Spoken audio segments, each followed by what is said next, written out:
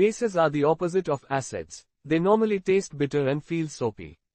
Take soap for example. Soap is a basic compound, made by combining fats or oils with a base, like sodium hydroxide. That's why, some soaps might have a slight bitter, if accidentally taste. We all know that toothpaste keeps our teeth clean and healthy. But have you ever wondered why it has that minty fresh taste? Well, it's all thanks to an incredible compound called sodium fluoride, which has a weak basic nature. What makes a substance base? Well, bases are known for their ability to release hydroxide ions when dissolved in water. And guess what? Sodium hydroxide does exactly that. When sodium hydroxide is mixed with water, it breaks apart into sodium ions and hydroxide ions. These hydroxide ions are the reason why sodium hydroxide is classified as a base.